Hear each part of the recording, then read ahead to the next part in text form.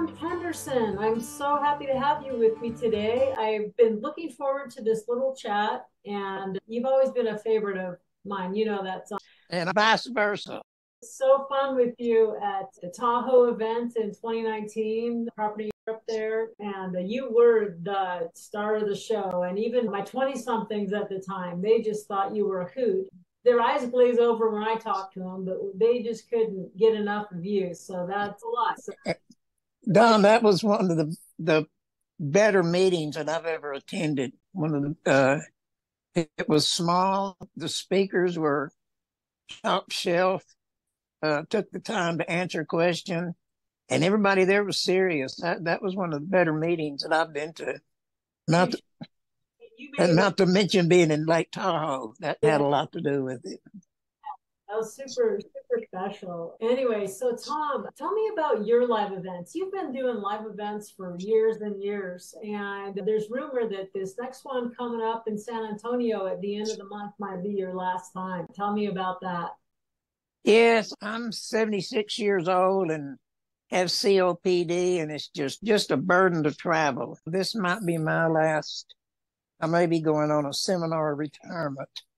It just depends on what my health is, but we'll see next year if I'm feeling better and I get some more stitches in me or something. Maybe I can do another one, but it'll be somewhere here local, or might be doing some Zoom or some virtual.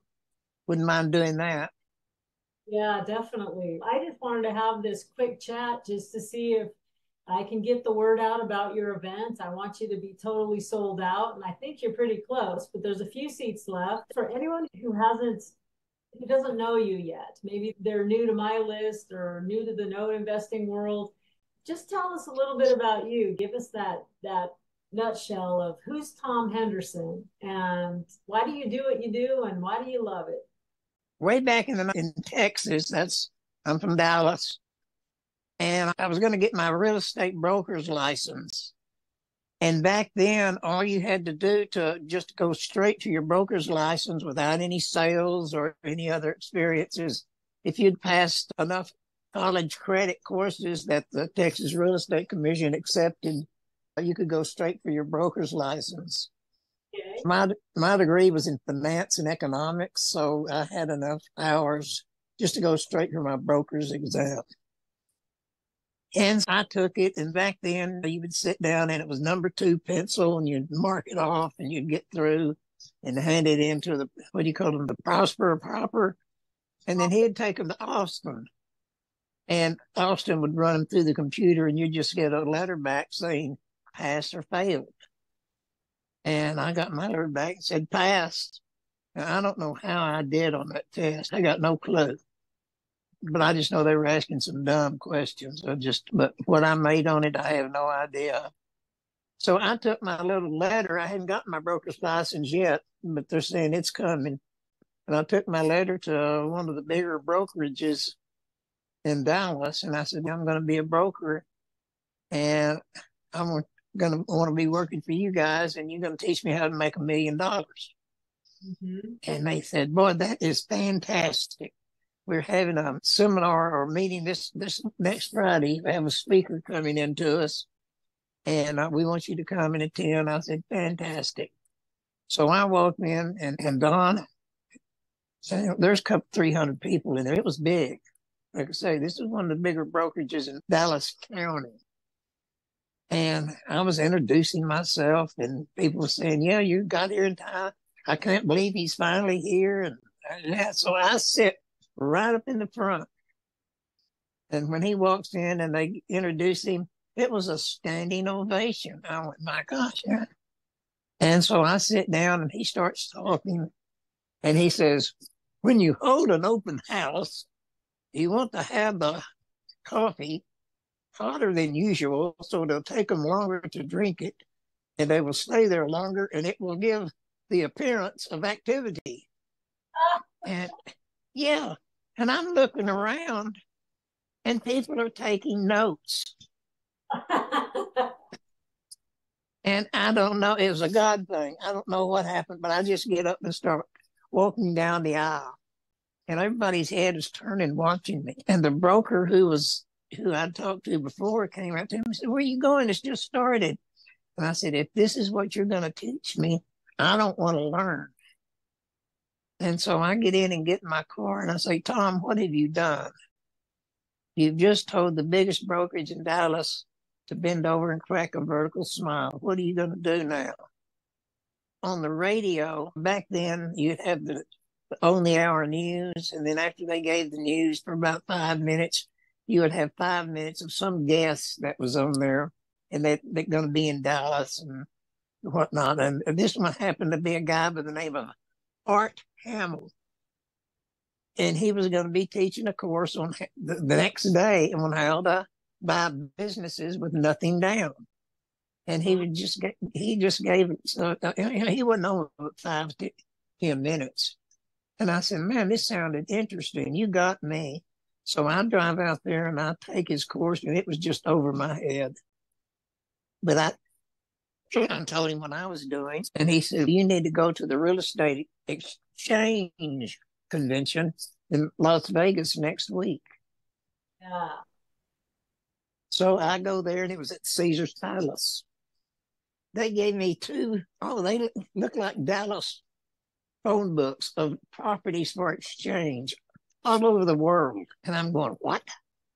And in between some of the sessions, they would have round tables.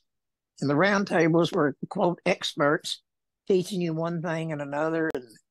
And they had Miller Schwab there, Barney Zick, and some of the big names. And I'm listening to them. I said, what is going on here? And one of the people there took me under their wing. And Don, we were sitting there they had title companies there, and they weren't passing out pens and calendars. They were doing deals. Doing deals. Oh, yes. This was back in the day where you had the machine where you put a document in it and round and round and round and round and do something in it to someplace else. And we were at Chicago, and here they go.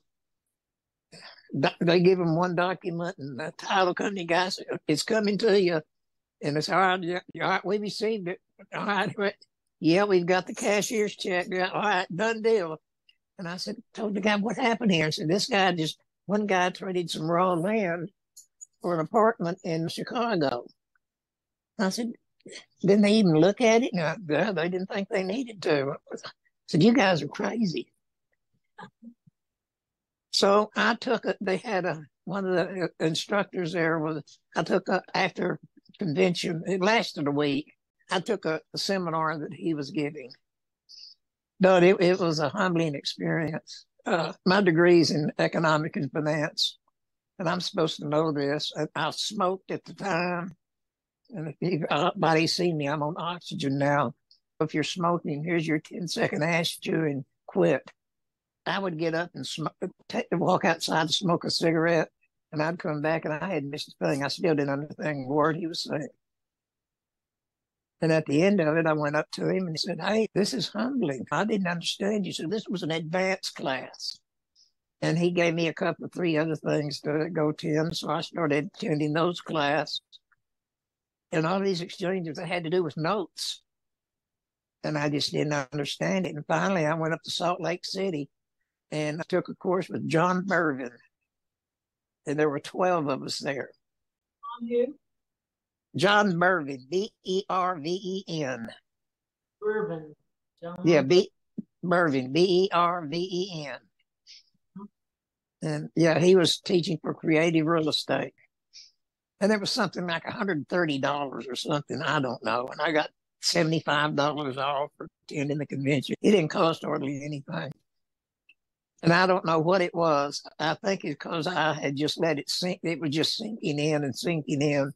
But finally it clicked. Everything just clicked. And when I'd get back, I'd get on my calculator with my wife and I'd say, "Look at this, look at you, and we can get a 38% yield of it." And she said, "Would you put that down and go to sleep?"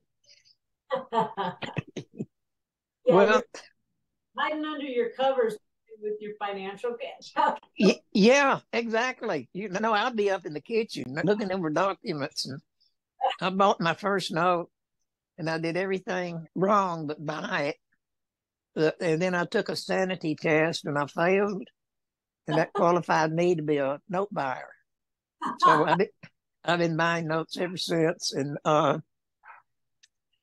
it was so much fun back then. This is where I learned a lot of note. I started learning for myself concepts, not just techniques, but the concepts that a note has variables, the number of months, the interest rate, how much the loan is, or present value, the payments, and then what is it worth in the future. And you tweak one of those, and the other one goes up or down. And it's just amazing what you can do, especially if you make end real short. I call them obscene yields. Actually, some of mine get more than obscene. They're porno. Yeah. Yeah, it's amazing. But one thing I just so relate to you saying, I just got so addicted to the financial calculator because I just felt so powerful and so smart Oh, when doesn't it? I could just figure out a few of these things. And really, to this day, Tom, I don't know how all the buttons work, and I'm not the best whiz at talking about all the things, but I only have to know 5 buttons to make a That's business. it. That's Five it.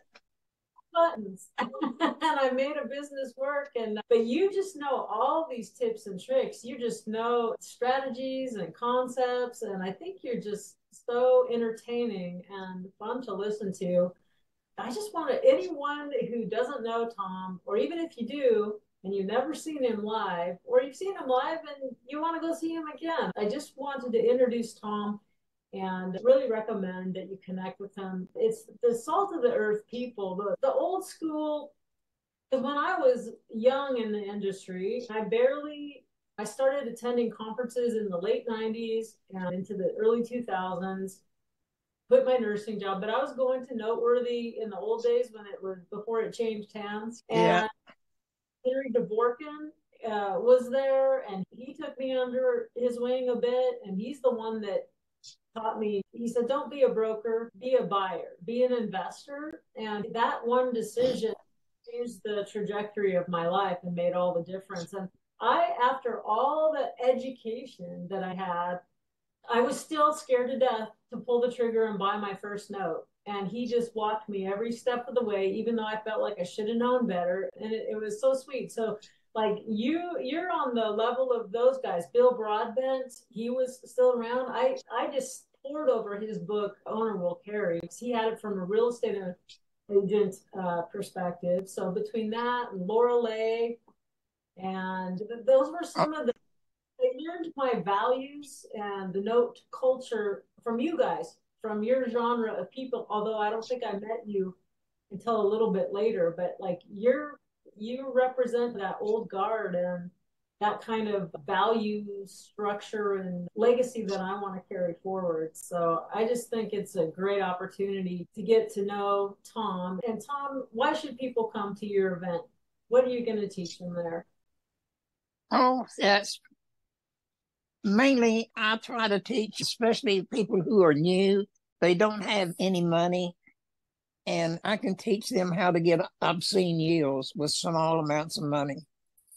The first, to give you an example, in the 10 for 12 technique that I teach, and I've changed that from technique to concept. The 10 for 12 concept. That is, I'll buy 10 payments for the right to, I'll give you enough for 10 payments for the right to purchase 12 payments. For instance, if your payment is $1,000 a month, I'll give you $10,000 now, and for the next year, I'll receive the payments. My yield on that is 35.07%. I don't care what I don't care what the numbers are. Terms are on the note. Yeah, I don't care what the numbers on the note are. When I learned this, I mean, I was like, yeah, I was staying up with that calculator day and night until I actually till I understood it, not just being able to say something. And when I understood it, I went, wow, just a whole new world opened up to me. And I was buying real estate on these terms too. The first 10 for 12 I did, it was $1.5 million piece of property. It was a ranch right outside of Dallas. It wasn't a ranch, didn't have a house on it, but it was land and had a barn. It was $1.5 million. And this investor who I had been cultivating for almost a year and it was note was I forgot, but the payments were 12,000 and something, 12,200 a month. And the guy was needing money now, and he's wanting to sell it at closing. And I had finally developed this one investor. I've been working on him for almost a year, taking him to breakfast and showing him on the calculator the concepts, and just a little by little. And I could tell his eyes got a little bit bigger every time I talked to him. And the guy called me and said, would I purchase this note? And I said, at closing, I can give you 10 for 12. And so that'd be what, 125,000. And he said, I need 150. And gone to this day, I don't know why. It was a God thing. I said, okay, but I'm going to have 16 payments instead of 12. And I didn't know what the yield would be. I didn't know anything. I just said it. And he said, all right. He said, all right, let's do it. I went, oh, Lord, what do I do now?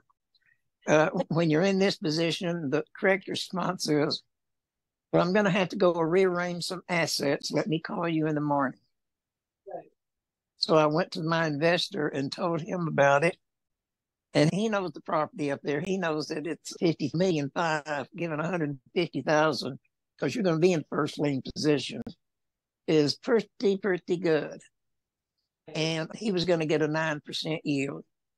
And at first, he was going to buy the whole thing, and then I would get, I don't know, $3,000 a month out of it.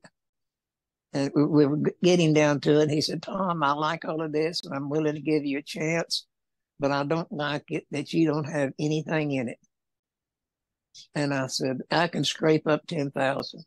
So I said, after that, then you may see me on TV because I'm going to have to rob some banks. And he said, 10,000's enough. Yeah. To make a short story long, we ended up doing it. I would get $2,000 a month for the next 16 months. And I had 10,000 into it. And my yield was 300 and some odd percent. Actually, it was more than that because I didn't have $10,000. But I did have credit at the bank, and I went to my bank and I said, I want to borrow $10,000 for 90 days. They say, no, it's going to have to be for 6 months. I said, boy, you drive a hard bargain. And, that's about 2% simple interest. Yeah. So that made my yield. It's actually, when you put it in IRR, your computer goes crazy because there's 2 or 3 ways but it's actually infinity or lazy 8. Yeah, I love breaking the calculator that way. It's because yeah, it is infinity return. Yeah, infinity, and it does it all the time. But like I tell my class, you have the time value of money, but you also have the money value of time. You can make $1 a month and still have an infinity yield. So you want to be careful about that. But yeah, that was the first one I did, and I was scared to death. I did not know what I was doing. I had no clue whatsoever. That investor that I had worked with I knew what I was talking about. He knew the land. And this just came in. Hey, I know that if I'm going to be lending this, I want to look all the documentation over now, mind you. Yeah. And he knows, hey, I've got $150,000 into this $1.5 million land out here that I know is worth that. I feel warm and fuzzy on that. So great story. You and I are similar. There's a lot of people that they go the route of big funds, and they pull a ton of money, hedge funds and other entity structures. And that's great for some people, but for me, I'm a boutique operator. I don't have any aspirations to run a big fund. That's a lot of stress. That's a lot of extra moving parts. And I just have learned I don't need to do high volume to know how to make a little bit of money, and a nice, comfortable little deal flow go a really long way. Because I get 2 deals out of one because of knowing both sides of real estate and paper, real estate notes that dance between property and paper. I usually get 2 deals out of every one deal, and then usually there's 1 or 2 other surprising ways that you can monetize all along the way that It's just not on the radar for most people. Yeah, I'm the same way. I like Gordon Moss. He's another speaker and investor that I respect. He said, "Think small and keep it all." Big, small, and keep it all. Yeah. Yeah, Gordon had a few good zingers back in the day when I was trotting around on the speaking circuit with him. It was a lot of fun. I always got a lot out of what he had to say. Yeah.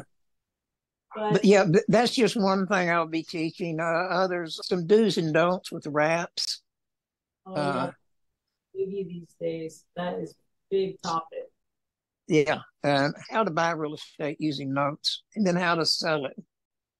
One of my techniques is using wraps. Let's say you buy something for 200,000, and you put down 20%, and you have a note, and they're selling it to you, and you're paying it 6%. You wrap that note with the same or for the same price. You could, I'm saying the same price, I'm exaggerating. For the same $20,000, you're charging 9%, and you'll have something like 400 cash flow. Now, what's your yield there? You Because don't need one, it's infinite. you have no money of your own. In fact, you could take 25,000 down and get paid $5,000 to create passive. Say that out loud.